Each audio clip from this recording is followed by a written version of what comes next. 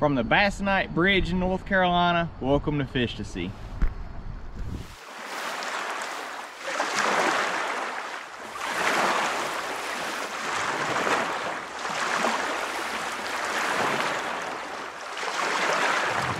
NC Electrician, this is for you. You requested a video on how we cook your tile. All this week, this has been a pretty simple, straightforward task because the wind and the current has been agreeing. Today is different. Wind and current is opposing. Currently just trying to figure out, right now, I'm sitting right next to the pile and trying to figure out which way, if the current or the wind is going to win the battle. And it's a stalemate just about it. So I'm thinking right here on this corner, this particular pile has bumpers around it. And some people put in ropes that they can put and tie to, but I don't like to use them because I don't trust the people's lines.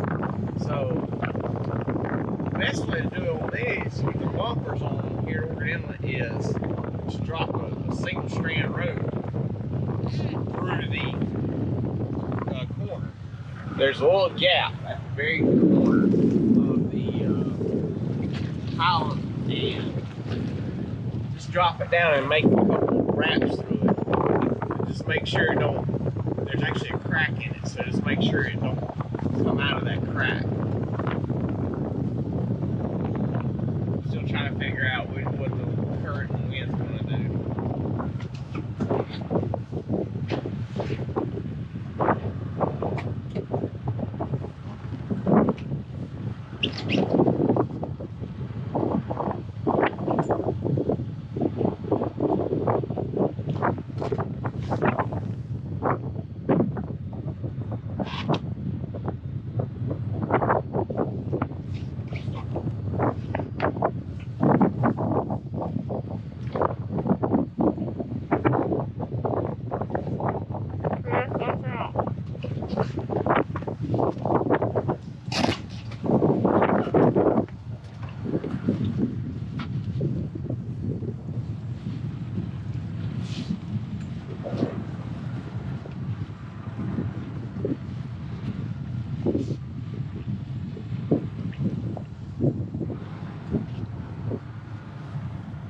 Guys, we're done.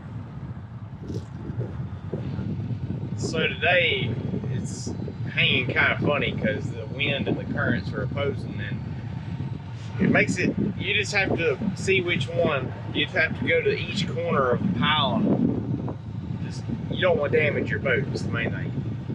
And you're just pulling up to each corner and seeing where it's going to work the best, because you want your boat to hang away from the piling. And I had a comment on another video last night that there was fines for hooking up these pilings, and I've not seen any evidence of that. There's no signs. Heard nobody talking about it at the tackle shops, and some days every one of these pilings out through here is occupied, and coastal patrols, marine patrol, and Coast Guard right by and wave. So I'm not sure where they got their information from, but so far I've not seen any fines being issued or signs or anything about any kind of information like that. So, but with that being said, always follow up on current rules and regulations before you do anything. Don't take my word for it. Do your own research and see what you can find out. But that's a little quick on how we tie up these pilings, and there's different styles of pilings out here. On out towards the center, there's pilings without the rubber bumpers on them, so you can't drop the rope through and tie up. On those, you have to use one rope to go around the entire base of the piling, which is a good 70 feet. By the time you get all the way around it, you tie a rope around the base, then tie another rope to that goes to your boat. And then on the other end, there's the pilings are smaller where you can get one rope around the whole piling and then come down to your boat. So it just depends on there's 3 different styles out here at Oregon Inlet that you have to deal with. So you just have to pick your poison. I like this is about my favorite one to tie up to is the one we're on, and it's just got the rubber bumpers. It's pretty simple to tie to. Just make sure at the junction where that, and we'll get Karina to show up better here in just a minute. There's a junction there.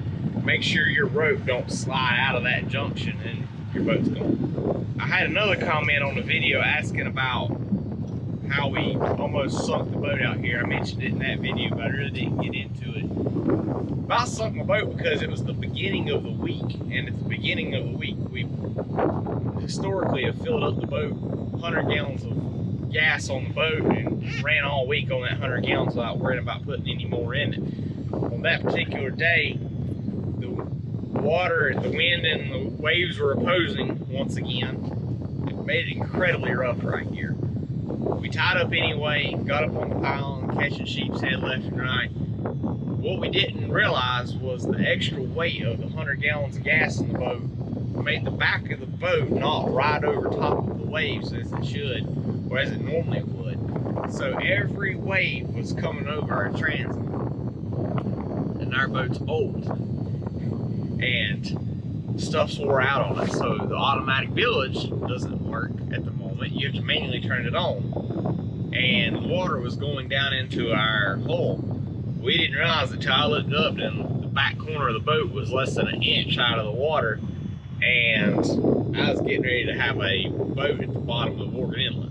So that's how we about sunk the boat, was too much gas. So now we just put 20 gallons of gas in it and it rides over top of all that chop and nothing comes in the boat. So once you get tied up, we just put it on measuring thing, pliers, bucket, put pliers, measuring device, a couple rigs, in a bucket, and put it up on the pylon and get to it.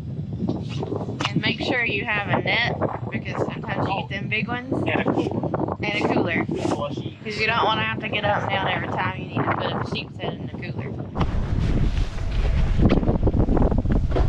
Right here's how he's talking about. See, there's a crack that runs down through there. And if your rope is not big enough, it'll pull, the weight of your boat will pull straight through that crack. We're putting a lot of pressure on it right now, trying to hold the boat here. Just run it down, out the bottom, a couple times, and then to your boat and tie it. And that's how you do it. That's a nice one. A little bit. Yeah.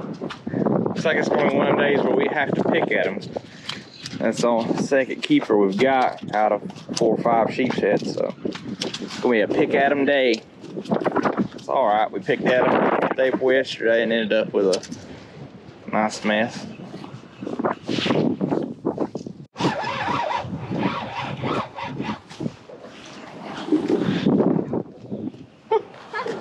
Wow. Pretty big old sea bass for inshore. Actually going to measure it.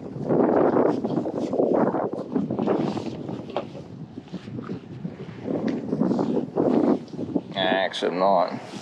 Look at the white on this thing's fins.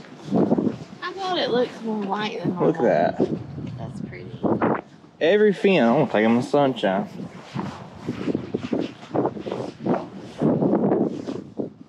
Every fin has this white striping. Pretty cool.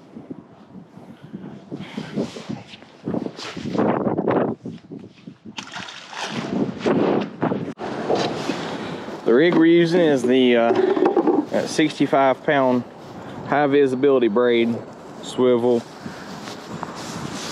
50-pound fluorocarbon. It took me under. 50-pound fluorocarbon. Dropper loop tied into it. And I got a snap at the bottom with a 2-ounce weight and then a #1 live bait hook for the hook. And the sand flea is what I'm using for bait. These sheepshead like to eat from this side of the sand flea, so I make sure my hook point is sticking out from where the legs are out the back.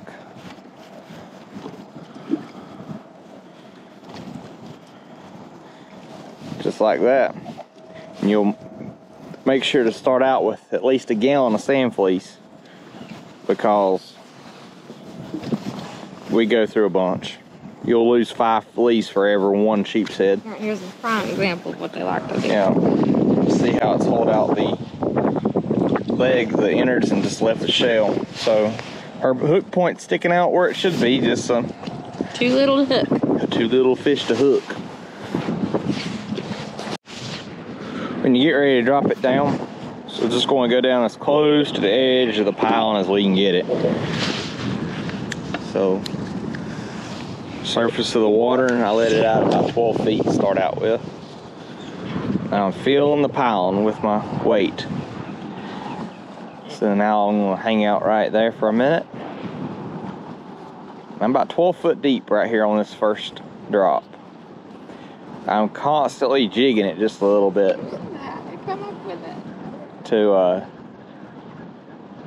The only reason I'm jigging it is I like to feel pressure pulling back against me. If I feel the pressure pulling back against me, I'll set the hook. Like that. But it bit right there.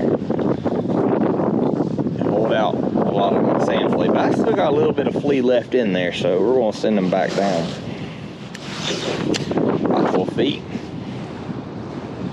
Work it down that pile, and I'm feeling it tick all the way down. Put that pressure on it. Ah, he bit it again. And now you finish the job. So that's why you have to have a bunch of fleece.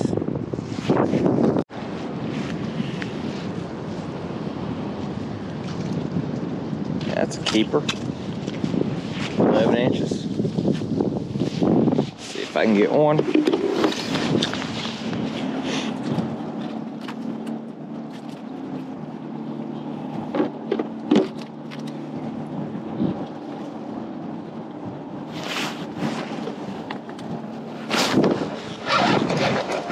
Sure did. Look, watch that fish go back up in there. Get back out here.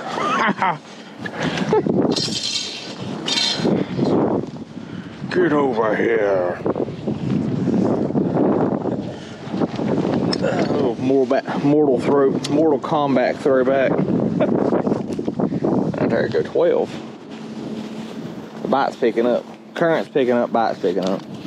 That's how it goes.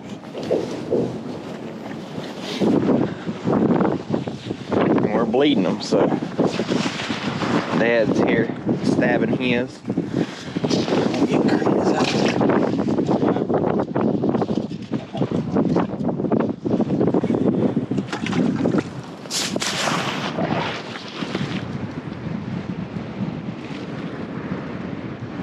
He's trying to get back up under there. Should keep her. It's 12 inches.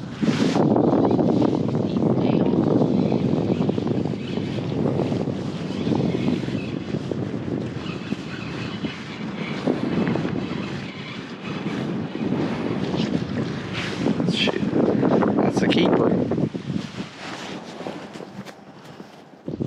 Little. Little. Same thing. Green nose.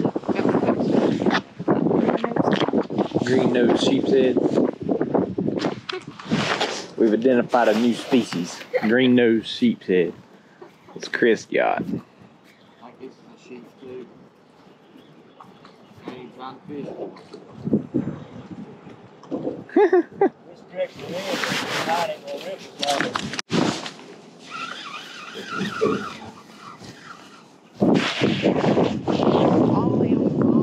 I dropped mine to the sand and just got a bite. Wow. Tenderized it was stunning. Keeper though, but I was in the sand too and just got hit. Kind of unusual. I'm gonna drop it back to the sand again.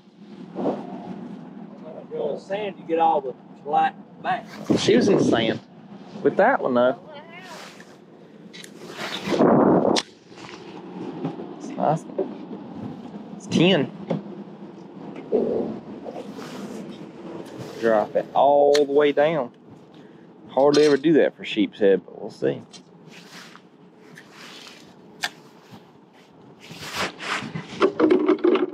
That's the bottom. Let's see.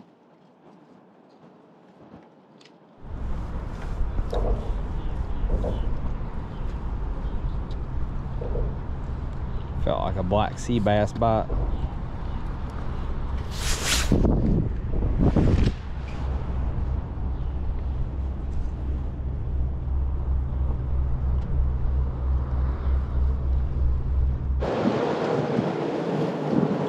Pretty decent one, Chris.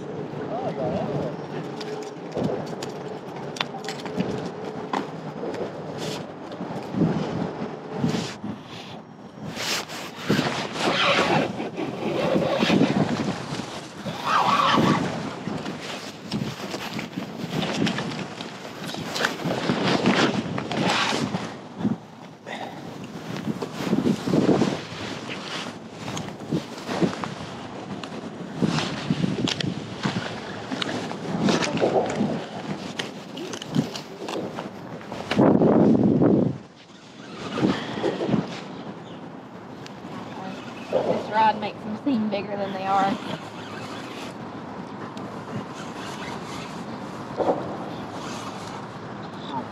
Dude, come on.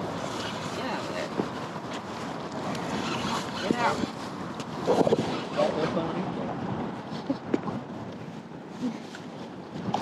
Woo. Hey, he was just stuck on the edge. I could see him just sitting like this. It's hilarious. That was all down the bottom again. Pretty one. That was about 12 inches. He's got some fat.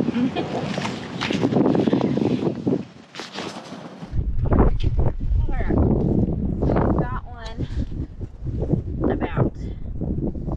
12 inches. I think that's 13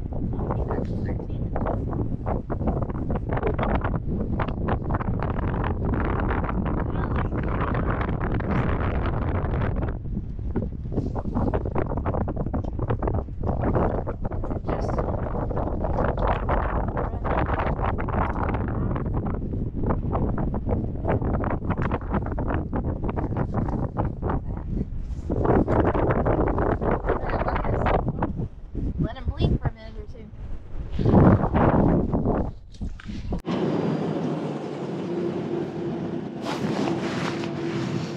Trying to snag him. Feed it to him for home. Yeah, he's starting to frustrate me. Probably little. Probably. Or it might be a big one, who knows better. Might be a big one just messing with me.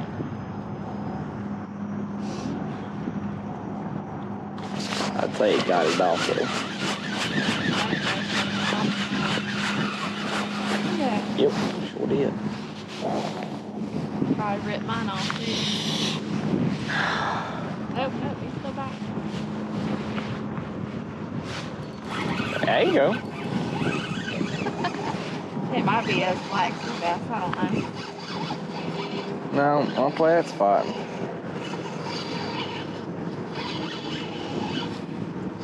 That is a keeper sheepshead, I think. We'll measure him. Oh, come on.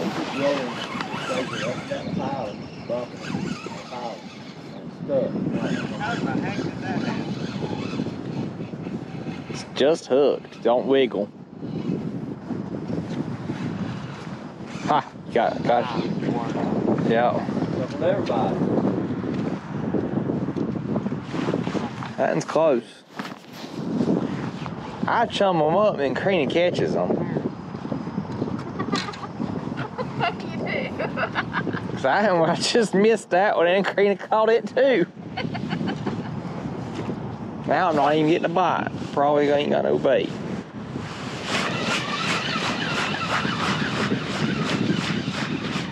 Break it.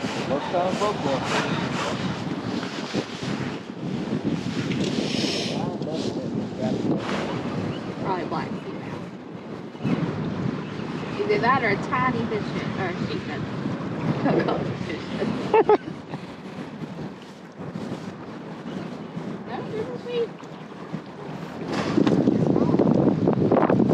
Well guys, looks like this is going to be the last sheep's head of the day. Throwing him back in the water. Let him get a little bit bigger. But turned out to be a decent day. We got, I don't know, 13 sheep's head in the box, I do believe. No huge ones today, unfortunately, but some meat. I was going to make a point to show this is the week of October 20-ish, and there's people tied up on every single piling almost down through here. Yeah, every piling's got somebody. Now, the fishing, the Oregon Inlet fishing, old Bonner Bridge, now you can't moor to it. It's got a sign on it that says no mooring and no spearfishing. But these out here have no signs. Everybody comes out here and does it. As far as we know, it's legal. Yeah, as far as we know. So, until we find out otherwise, this is where we'll be. Earlier we answered your question, NC Electrician, on your other video about, or our other video about tying up. So we approach the piling from down current. Approach it, take your time, figure out where your boat's going to hang, and then we just wrap it up on this corner right here, and just make sure your rope don't slide out that gap. And on the ones that don't have the bumper, you'll just take a rope all the way around this, and this is long. I mean, this is several feet long on each side. Wrap a rope all the way around it and hook from that rope to your boat with another. So that takes a lot more rope. That's why we like these. And those that are, there's some down that way that are split, and they're small enough you can just wrap a rope around it and go to your boat. But yeah, that's pretty much it. We got several OBX videos coming up soon. More sheep's head fishing, catch, clean, cooks of all sorts. And we went out and deep dropped, so we'll have a video of that coming up shortly. We hope y'all enjoyed this. It's just one of the ways we do fishing out here at the Outer Banks. Come down and try it out. Thanks for subscribing, and if you haven't subscribed, like always, click that red subscribe button. We need y'all. We need your support. So go click it now before the video ends. Come on, go click it. Thanks for watching. Thanks for sticking with us. We'll catch you on the next one. Let's see if we can beat the birdies. Landed over here.